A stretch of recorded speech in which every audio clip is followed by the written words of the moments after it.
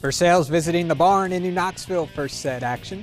And the Lady Tigers get on the board first. Danielle Winner goes off the block and down. 1-0 Versailles. New Knoxville answers a couple points later. Kenzie Schreier serves up an ace. Now it's the Rangers in front 2-1. Back to Versailles. Winner, another kill, attacking that back corner. And then Taylor Tayo comes up with a kill of her own. Same spot as Winner. Lady Tigers back in front now later in the set. Schreier bumps to Ashlyn Miller, and she comes away with the kill for the home team, but too much from the visitors. 3-0 Versailles in straight sets.